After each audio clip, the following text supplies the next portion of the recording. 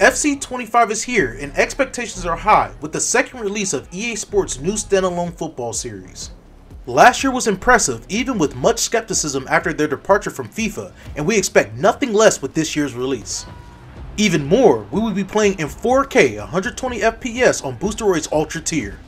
Let's lace up our cleats and get ready for the pitch. Welcome to the club.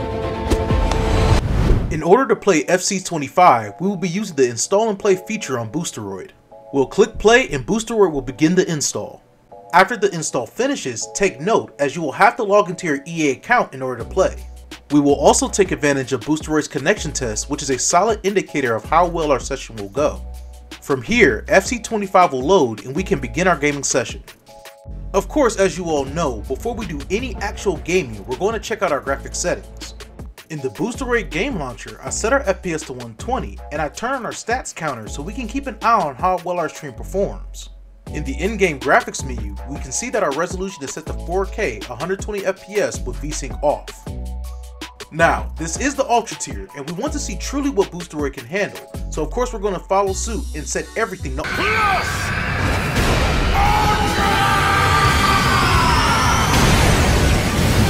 Now, from my gaming experience, EA Sports in recent years has done its best to give as close to a realistic visual experience as possible in its sports titles. We see this for an absolute fact and beyond with FC25.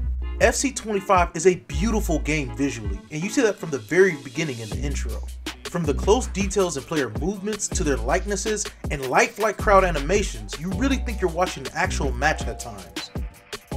Everything is very colorful with great lighting. I could definitely see myself watching online matches for fun.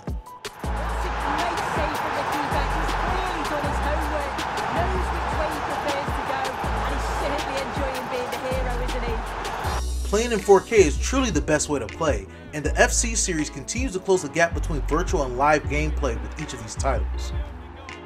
Boosteroid didn't have a single problem during my session. The game didn't stutter, I didn't experience any latency, and I maintained very close to 120 FPS consistently.